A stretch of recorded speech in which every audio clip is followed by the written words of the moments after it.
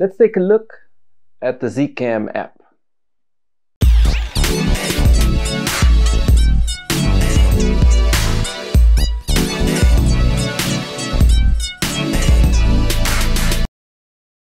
Hey, welcome to Laddercam Studio. My name is Damus, aka ProX, and this is your place to be for videography.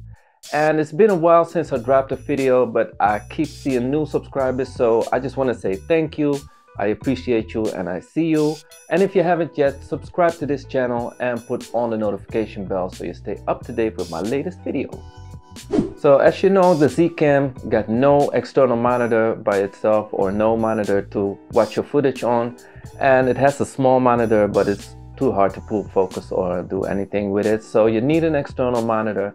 And when I first got the zcam, I used my swit CM55C as an external monitor, hooked it up on the HDMI, and I had nice footage, and I was satisfied for a while because I wanted to use the Wi-Fi, but when I tried the connection with the Wi-Fi, it wasn't that great at first.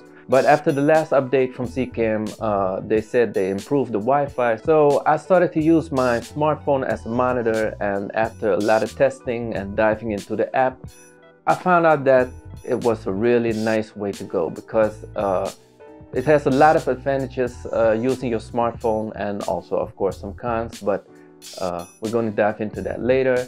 I did some shoots with my smartphone as an external monitor, and it's the only monitor I use right now. But I must say the connection is really solid, and I had no issues whatsoever on set, even with a lot of people on set with cell phones turned on, so I had no interference.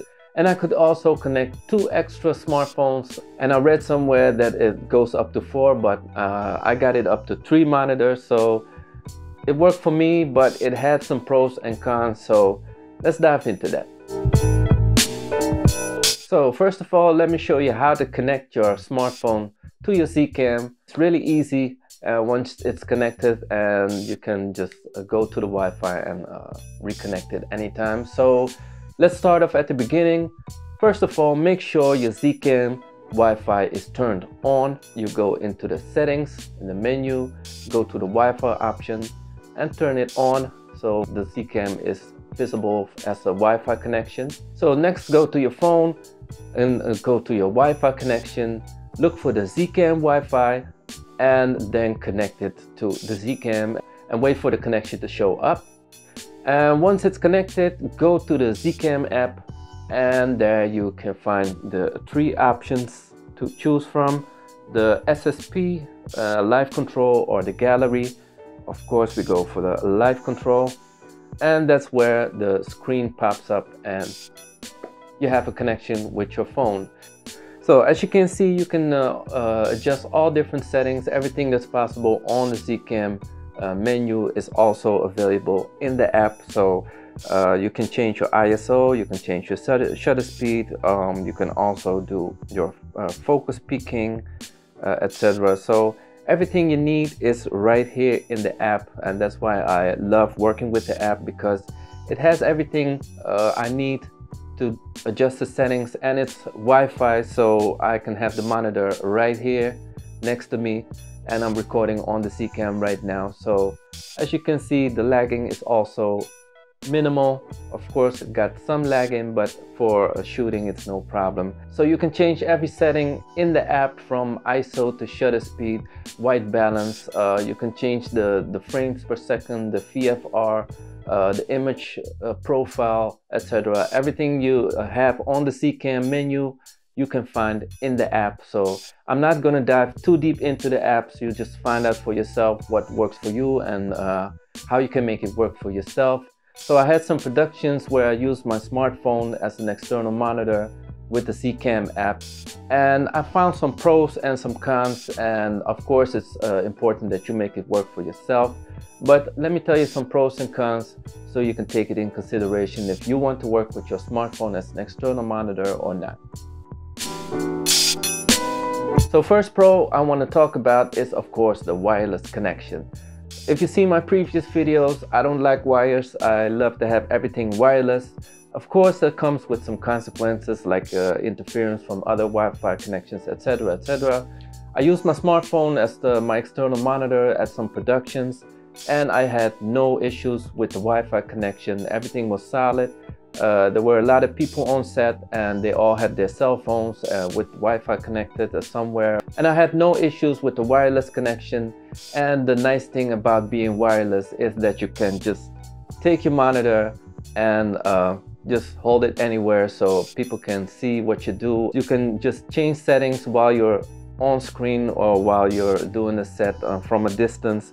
You can just change the settings and yeah, put your monitor somewhere else. Or that's the nice thing about wireless. I like things wireless, so it works for me. Next pro is of course the weight, because my monitor with the MPF battery is much heavier than just my smartphone. It's almost double the weight, so by taking this one away and just using the smartphone, it's also nice for my gimbal setup. It takes a bit of the weight off. I can handle it a bit more. Weight is also a big pro, and yeah, just having your smartphone, it's small, it's light, it's thin. Nowadays all smartphones are thin, so that's another big pro. And also it's easy to carry around because yeah, you can just put your smartphone anywhere in your bag or in your pocket or whatever, and it's always handy to have with you. So the weight, it makes a big difference. That few hundred grams makes a big difference on a big setup, and that's why I also love to use the zcam app with the smartphone, because yeah, it's much easier to carry around. And also a pro is of course the controls you have within the zcam app. As I said earlier, you can control everything from your ISO, shutter speed, white balance to everything in the menu, your audio, codec settings, whatever. It's all in the app, so you don't need to go into your camera anymore. Everything is on the app, and that's why I like the control options it has. And also, if you saw my previous video, I found a way to connect it to my handheld ring, and found a way to remotely control the zcam wireless. So that's also a big pro, and I like the way you can connect multiple smartphones to the app. So to have everything in control in the app makes a big difference than looking into the tiny screen of the zcam and try to adjust things. Now you can just look at the smartphone screen and have a touch screen also, because there's also a pro. Everything is touch screen, so you can just put your settings the right way, press record, and ready to go.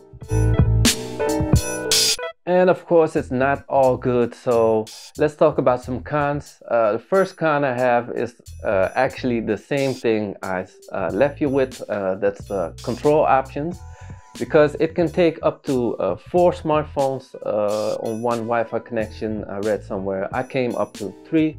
My phone, the director's phone, and a friend of mine wanted to see the footage. So we were connected to the zcam and it worked. They had no lagging, they had no glitches or whatever. So that worked. But the thing you need to think about is, because if you are the main smartphone with the zcam app, you have the controls, and the other people, they see the image, but they have no option to press record or whatever. But when you turn off your phone to switch lenses or whatever, the control automatically goes to another smartphone. So that's a big con, because I was on set and I had to switch my lens, but the director was busy, and my friend also. And so I switched my lens and I tried to go back into the app, and I saw that my control were gone. And I asked them, hey, can I see your smartphone? And I saw the controls at somebody else. So everybody had to exit the app, and I had to reconnect again, and after me they could reconnect. So it was a whole hassle, and the actors were waiting, the artists were waiting. So that could be something to think about if you want to share your screen. Is it really necessary, or is it just someone who wants to see what you're doing, or is it really the director or somebody important that needs to see the footage? So take that in mind. If it's not necessary, just keep the app, just keep one smartphone connected to the zcam and use that as your external monitor. And of course, it's a handy option that you can do multiple smartphones on one connection. But if it's not necessary, I wouldn't recommend it. But it works. Also a con, or a bit of a con, something you have to take in mind is of course the battery life of your cell phone. Some smartphones go all day long and some smartphones have less battery because a lot of apps are open or running in the background, which take a lot of batteries, and if you use it as a monitor and it's on all the time, then it takes up a lot of battery. So keep in mind that if your battery of your smartphone is gone, then you have to recharge it and you have no external monitor. So, or you can take your old external monitor with you, or maybe you have another smartphone you can use while the other one is charging. And I have my S10 I use as a dedicated smartphone external monitor, and I have my S21 Samsung I use as my phone. And when the S10 is recharging, I can use my S21 as a backup, but I'd rather not, because the S21 is my real phone where I call people and WhatsApp and etc. And the S10 is just dedicated to being an external monitor. So it takes a lot longer before that battery is gone. But still, I had it at my last shoot. The shoot was a little bit longer than expected, and my battery was at 10%, so it shouldn't be a few hours longer, because then I had no external monitor. Well, I always take my swit with me just in case. So keep in mind that once your battery of your smartphone is gone and you have no external monitor, that's a problem. So also something that I found out is that the audio meter level is not working on the zcam app when you're recording internal in your zcam. So it shows up on the zcam, but in the app I couldn't find it. I sent out some messages. I said, hey, where's the audio level? I can't find it, this and that. And somebody said to me, because you record internal, it shows up on the zcam, but it doesn't show up on the app. So keep that in mind. If you're recording audio, then put the settings on the zcam, or you just use an external monitor with HDMI so you can see it in screen if that's important to you. But I just set the audio level on the zcam and I tested a few times, so that should be good. And keep in mind that it's not on the zcam app, and I hope they fix it, because that would be a nice option if you can just monitor the audio level on your zcam app. So of course it got some pros, it got some cons, and the pros way more than the cons. So I would recommend using the zcam app, and it made my life much easier because I love things wireless, and the zcam app is the perfect solution to have everything wireless, and everything that's in the zcam, every setting is also in the, well, almost every setting is also in the zcam app. So I use it from now on. That's the smartphone is my external monitor. With every con I keep in mind, and I just make things work for me, and that's also the most important things. And if you see that things don't work, you just make it work and make it work for you. So if you have any other experiences or questions about the zcam app, I'm well known with the zcam app in these last few productions. So if you have any questions or just want to say something, leave it down below in the comments and I'll get back to you as soon as possible. And don't forget to subscribe, of course, and I see you next time. Peace!